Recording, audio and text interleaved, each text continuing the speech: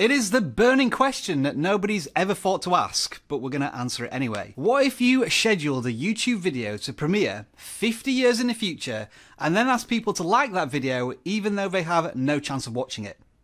Let's find out. vidIQ. vidIQ. vidIQ.com. First of all, I think we owe some of you an apology. If these thumbnails were dominating your subscription feed towards the end of last week, yeah, that was us. We didn't realise that was going to happen. You must be sick and tired of my face by now. If you're not, hello everybody, my name is Rob. Welcome to vidIQ, the YouTube tool and channel that aims to help you get more views in less time by educating you on your YouTube journey. Our Chrome extension tool will help you research YouTube, analyse videos, audit your own channel, and take actionable steps that will help grow your channel. It is free to download and there is a link in the video description. Alright then, time for some context. Premiere is a new YouTube feature that allows you to schedule a video in advance of publication that creates a watch page, which viewers can then visit in preparation for the launch of a video and then engage in live stream chat during the premiere. Once the premiere has finished, the video goes on demand like any normal video would. We have already done a video tutorial on how it works, so check it out if you need to know more. The reason we are revisiting this topic is because now that it's been rolled out to all video creators, the response seems to be largely negative. Take the Strange Parts channel as an example. They make videos about building tech from parts in China. Really fun stuff. They decided to use the premiere feature for a video they had worked on for months, but it really didn't perform that well for their channel. As you might expect, the video creator was a little upset about this, and he made a video about his experience with premieres that probably took an hour or two to make and has almost as many views as a video the channel had worked tirelessly on. I mean, I know it's one thing for the YouTube algorithm to seemingly arbitrarily suppress your content, at least you don't have any control over that. But when YouTube introduces new features and encourages you to actively use them, and you do, it's a gamble that doesn't pay off, and it actually has a detrimental effect to your videos. That can't be right. But to find out more, we needed to do a YouTube Premiere test ourselves. But we were going to make sure we had some fun with it, and this is what we did. The idea behind a premiere is to make people aware of your content before it goes live, to build up anticipation. After all, you know the release date of a movie weeks in advance thanks to all that marketing. The most crucial element of all of this is that YouTube tells you, through notifications and subscription feeds, that new content is on the way, very much like a scheduled live stream, but you can't watch it yet. So that's the first thing I wanted to try and break. Test, of course. How far in advance can you schedule a YouTube premiere, and how is YouTube going to inform its user base about that premiere? Let's try and answer the scheduling question first. We uploaded a quick video and tried to premiere it 100 years in the future.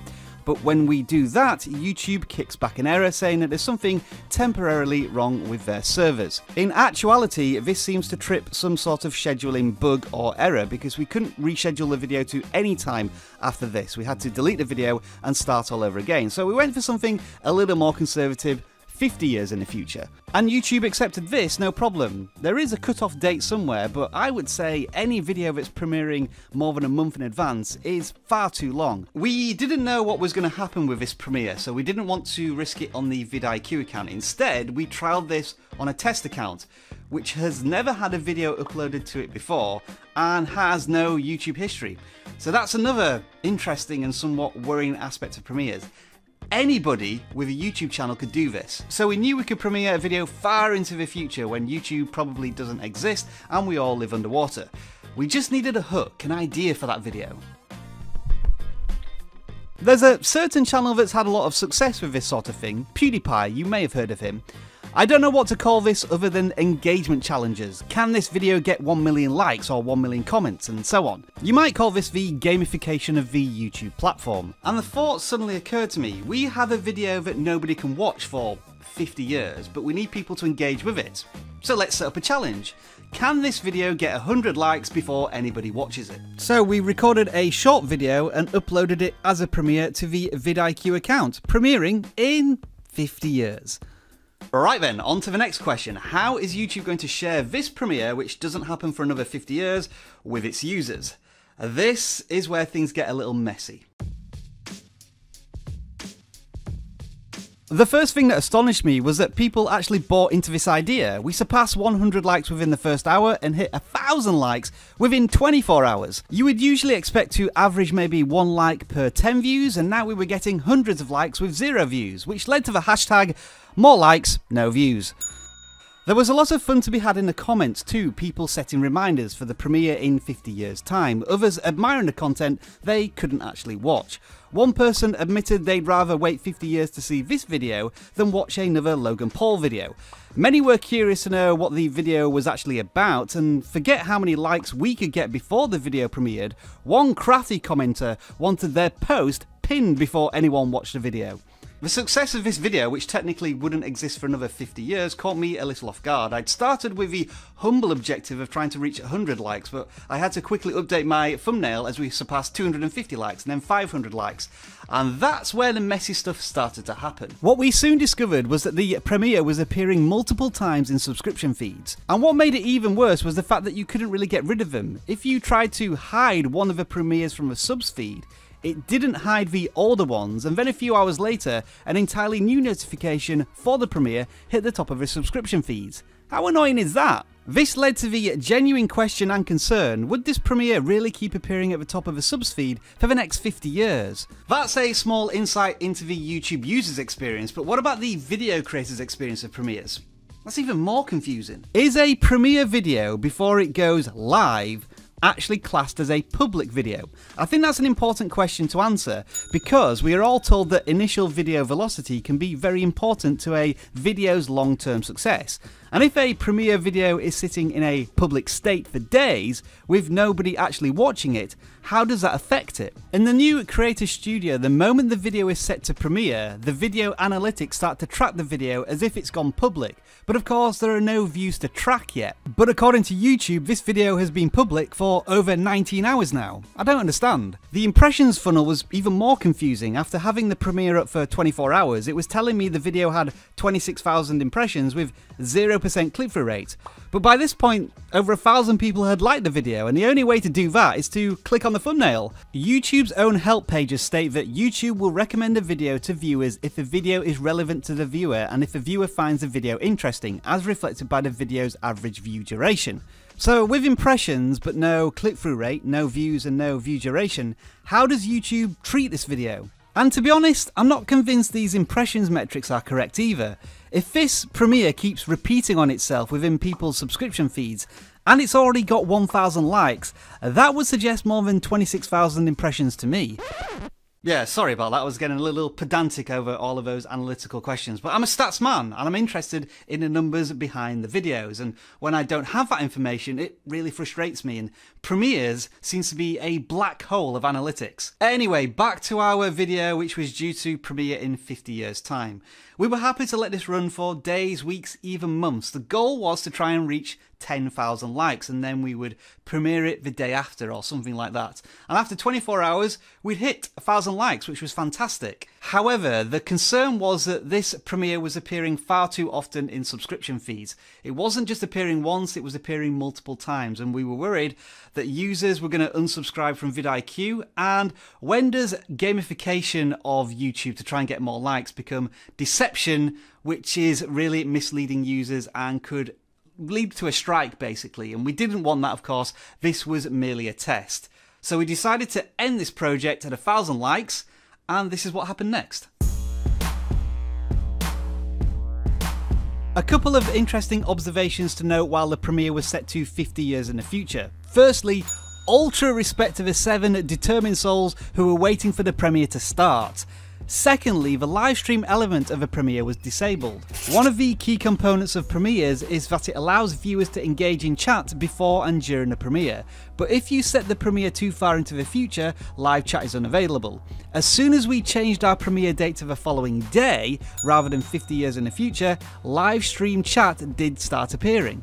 The challenge to see how many likes we could get lasted 24 hours, and we got 1,000 likes in that time. When we decided to end the challenge and switch the premiere from 50 years to the next day, that effectively killed, I guess, engagement momentum for the premiere. I think this illustrates just how important titles and thumbnails are. Remember, at this point nobody has watched the video, but when we had a challenging, intriguing title that people wanted to get involved with, we got a lot of engagement. As soon as that dynamic went, so did the audience, so just bear that in mind with all of your content. In the build-up to the premiere, I got all the notifications I expected, including one 30 minutes before it started, and another one the moment the video premiered. However, that didn't seem to be the case for all users, with CZ's World saying that he only gets notifications about premieres when they are unwatchable. As the video premiered, there were 40 plus people watching, and the live chat was fairly active. Yes! 10,000 likes. And this is your reward. It's rubbish. vidIQ. vidIQ. vidIQ.com. Yeah, as you may have noticed, I made the video with the expectation that we were going to hit 10,000 likes, but we had to end the challenge early because of the issues I already reported to you. So again, it was interesting to note that you could change fundamental mechanics of the video in terms of the thumbnail and the title, but ultimately you couldn't change the content even if you wanted to. You would have to start the whole premiere process again. And let's go back to those analytics. So remember, before the premiere, it tracked the video as if it was public with impressions data. Well, note the date here is when the video was set as a premiere. When I returned to the analytics after the video premiered, the date and the data had reset. So now we can see views and watch time as we would expect from a public video. Impressions is 0, which is what we'd usually expect from a public video in the first 24 hours, but we already know there should be 26,000 impressions there. As for real-time analytics, there was a second view spike after 6 minutes, which is probably when the premiere of a video would have finished. As for the video performance, well, in the first 8 hours it's tracking bang on average, although watch time and view duration is lower than usual, but that's mainly because the premiered video itself was much shorter than our usual content. I guess you could argue that given how well received the idea was before it premiered, we should have expected more views, but it's really impossible to say. What have we actually learned from all this then? Well, YouTube has 1 or 2 bugs it needs to fix. Being able to premiere a video 50 years into the future is completely ridiculous, and the way that analytics are displayed to the video creator while the video is in its premiere state just aren't helpful at all. I think for most YouTube users, they've got a feature they never asked for, and now they have it, it just annoys them. YouTube premieres takes us back to the television restrictions of scheduled content. You know when it's going to start, but you have to wait for it to start, and nobody wants that on YouTube. They want to consume the content here and now. The building up of anticipation for a video is just something that the YouTube generation has no appetite for. And the last thing YouTubers want is multiple reminders of something they can't watch. We used YouTube premieres in a way that had nothing to do with the video content itself. It was more a play on the entire feature. And that's the only reason we had any success with it. If you were to ask us, would we use YouTube premieres on a regular basis? Not likely, not in its current state. Should you use YouTube premieres in its current state? Well, you could maybe trial it on video content that you're not too concerned about, you haven't put a lot of effort into, just to trial it. But on a regular basis, not now. Wait for the feature to mature and then see if there are any real advantages to using it. We've got awesome content over here. We'll see you on those videos right now. Enjoy the rest of your video making day.